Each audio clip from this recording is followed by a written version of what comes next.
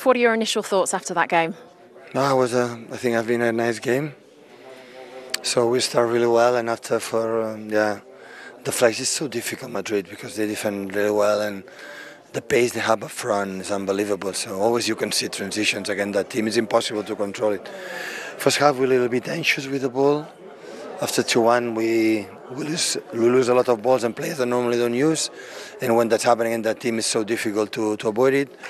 But the second half we show our incredible personality in the way we played, because 2-1 is risk. You can see another goal, a transition.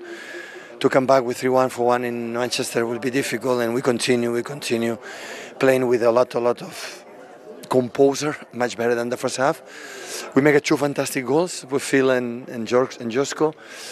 And yeah, at the end, Madrid, you are 76, 77 minutes in this stadium, boo, it's eternity.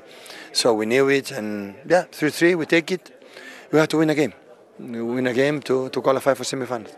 To go 1-0 up within 2 minutes, to then have 2 deflections within 4 minutes, is that just unlucky? Well, I don't know. I don't believe much in the lucky in football. Sometimes what happens has to happen. So, but it is true that the 1-0 but score 1-0 in Bernabéu is still a lot of things have to happen. What did you ask at half-time? Because your team came out in the second half and really seemed to dominate possession in those early stages.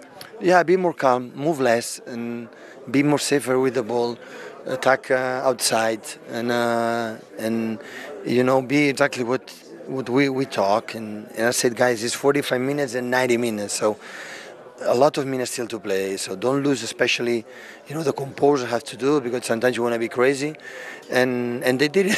They did really well. Josko, Gvardiol not only passed a late fitness test, scored an absolutely brilliant goal. You must be delighted that it's his first for Manchester City. We were lucky that he's with us and could play today. Otherwise, it will be so difficult because we don't have players in the back and make an incredible effort. And not just the goal has been amazing, the way he played.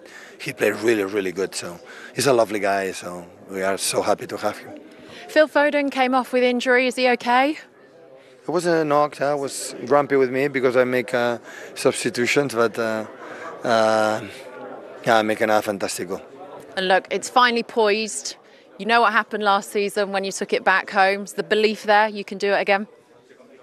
We'll have to win the game. Will not be last season, but we have our people. Our people is there.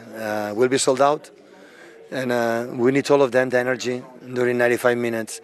To try to beat the king of this competition with our people in Manchester. We'll go for it, and the people will be there. They will score 1 goal, that's for sure. Pep, thanks so much for them.